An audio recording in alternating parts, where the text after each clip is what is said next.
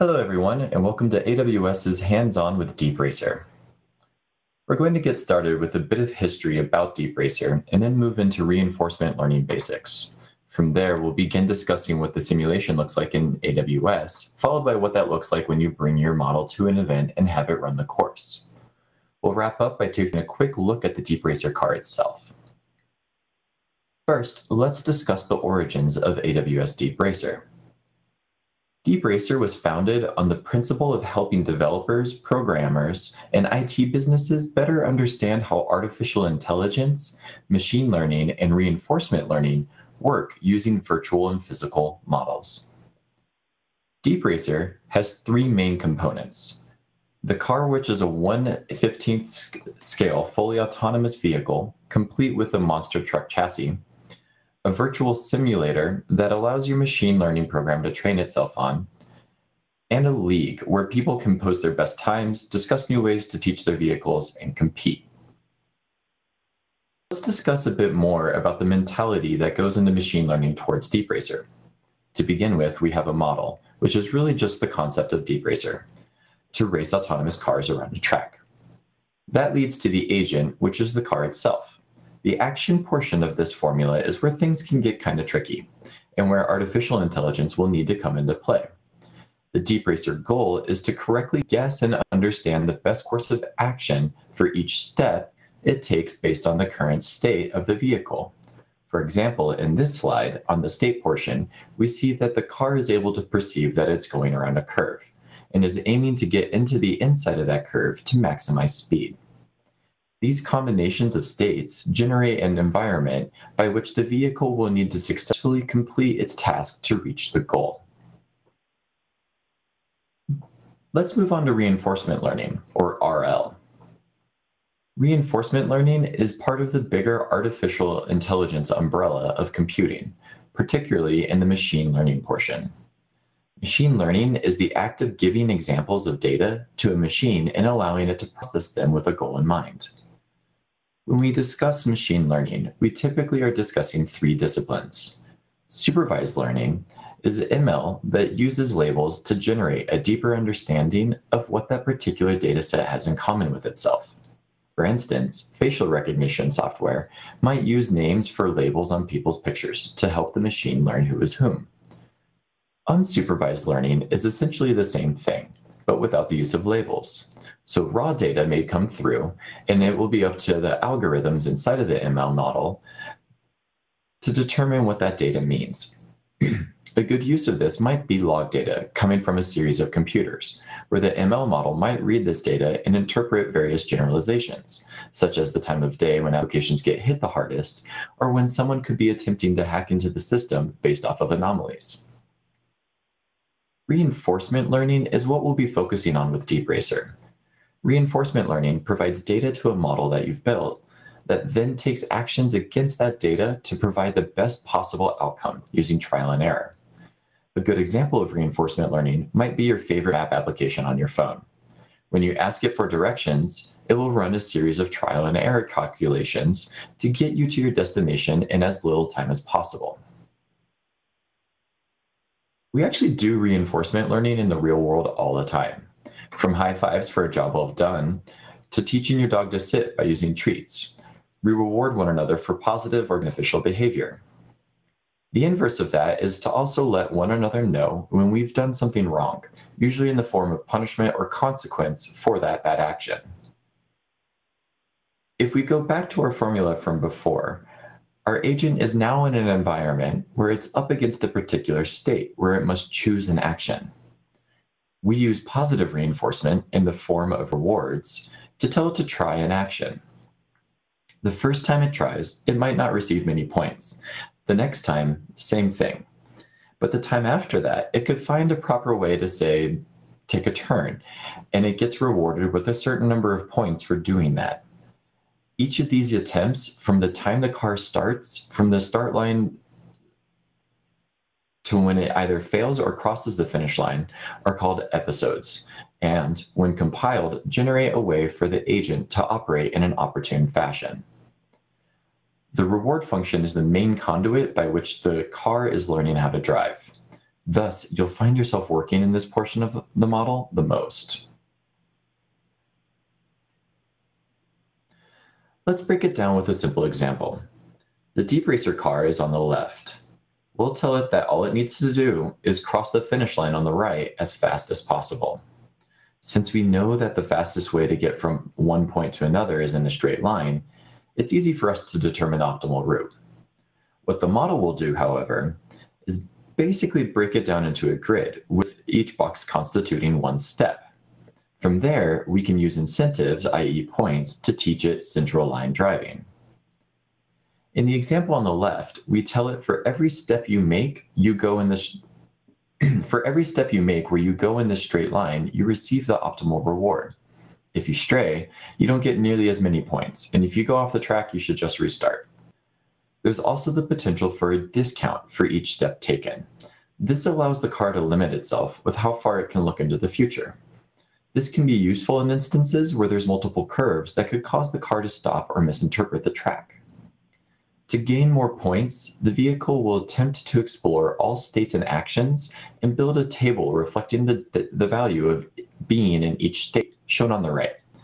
This value is the maximum reward achievable from each state when it selects the actions in subsequent states, leading to the states with highest value. Learning doesn't just happen in the first go. It takes some iteration because it first needs to explore and see where it can get the highest rewards before it can exploit that knowledge. While this may seem confusing, we use this all the time in driving.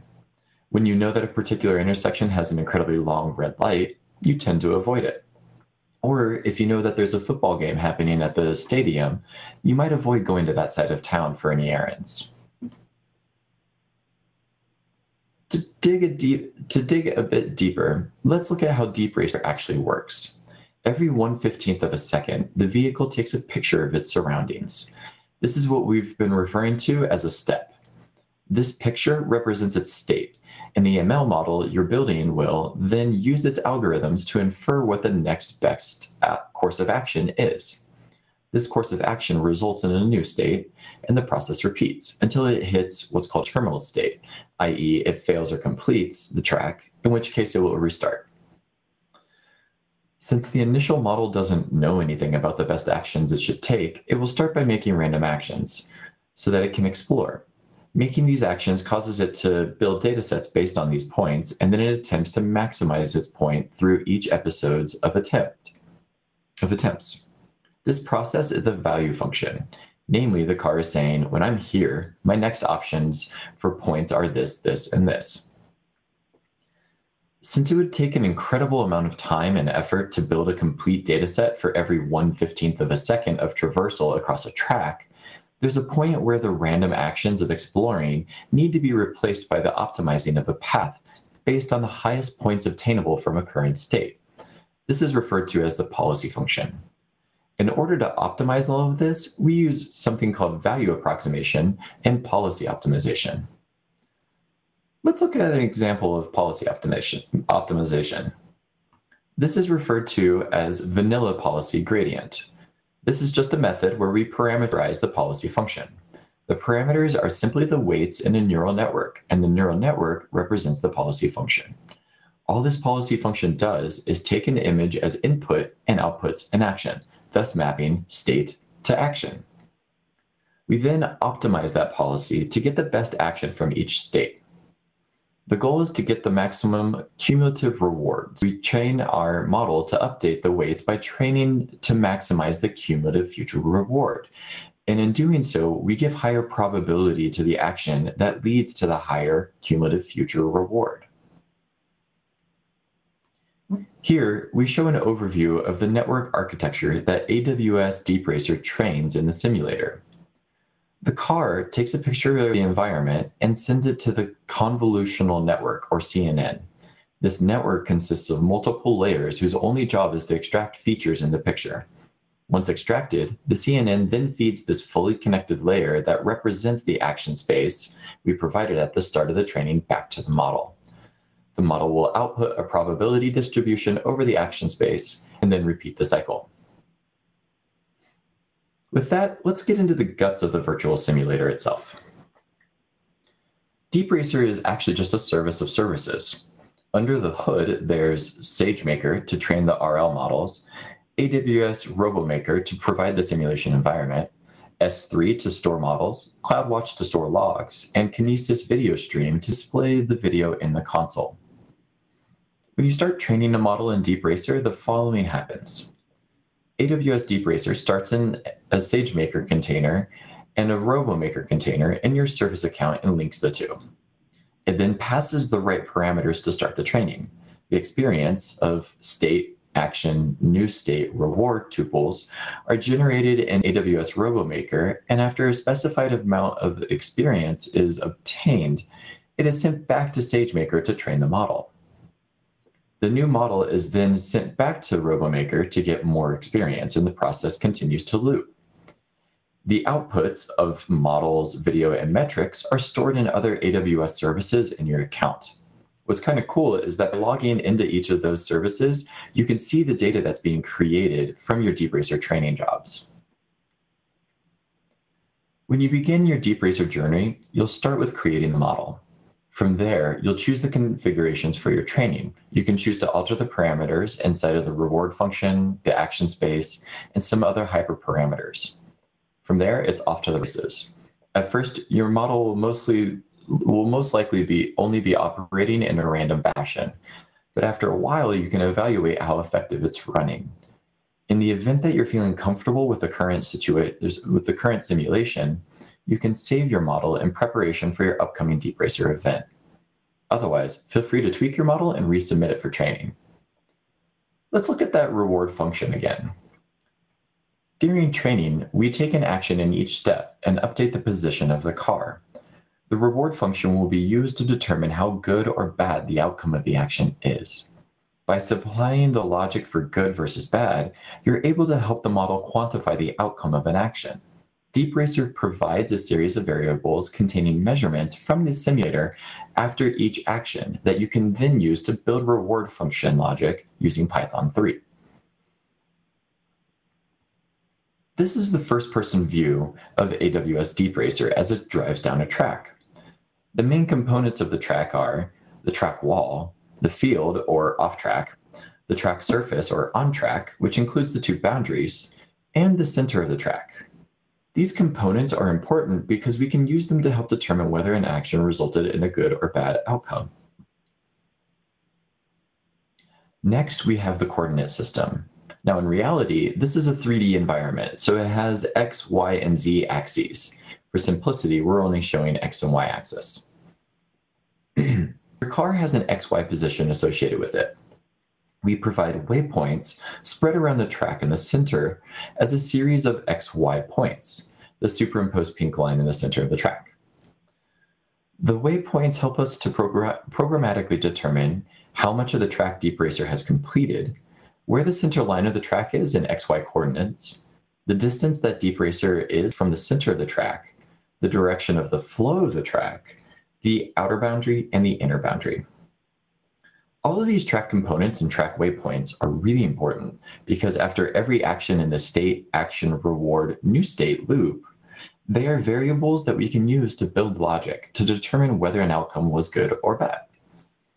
An important note to make is that this feedback loop only exists in the virtual world. And as such, training can only happen in the virtual world. There is no feedback loop on the physical car to help it determine if an action was good or bad. Let's move on to some of the hyperparameters you have available to you. The learning rate controls how big the updates are to your network weights. If your learning rate is big, the model will train fast, but it may struggle to converge on some things. Next, the batch size is used for updating the network.